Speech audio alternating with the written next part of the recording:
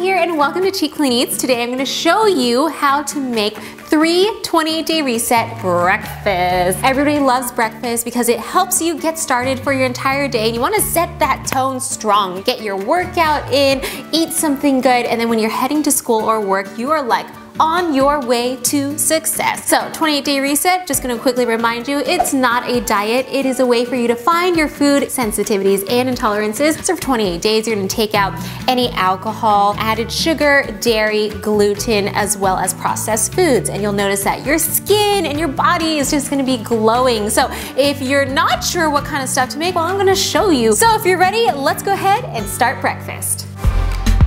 Time to get fancy. Now add your nutritional yeast to some garlic seasoning and salt and pepper. This is going to be your coating for your polenta. So slice up a hearty piece, coat on all sides with coconut oil, and then make sure you cover every square centimeter of your polenta.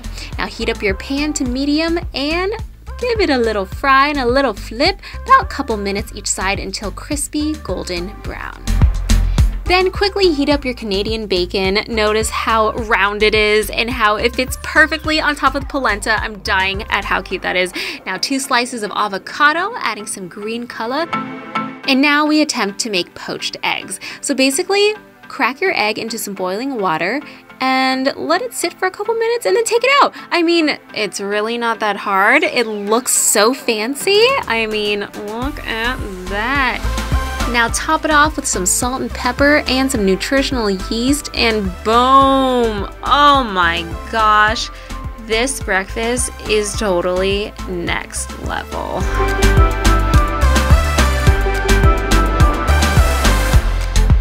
Say hello to our friend the spiralizer, aka the torturer of fruits and veggies. Just kidding, they make them so pretty. Isn't it amazing?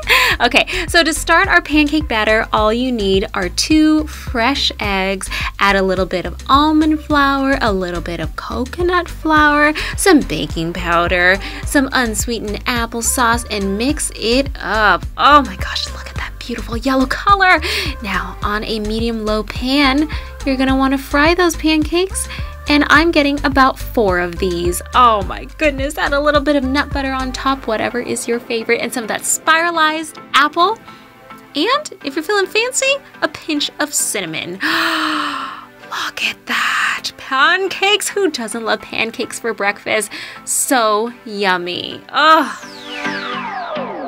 It's pudding for breakfast that you can make the night before. So go ahead and add some nut milk with some frozen cherries and some rolled oats to give it that heartiness, some chia seeds to fluff it up, some stevia, and blend it. Ooh, look at that pink color. Oh my gosh, I wish you guys could smell this right now. It is so amazing. Now put it in a cute little mason jar, cap it, and you're gonna chill overnight in your fridge. Notice how it's going to change color. It's a little bit darker. And now we are going to add some toppings to make it fancy. So, some cherries, some slivered almonds, and oh my gosh, this is basically Pinterest worthy in taste and in looks.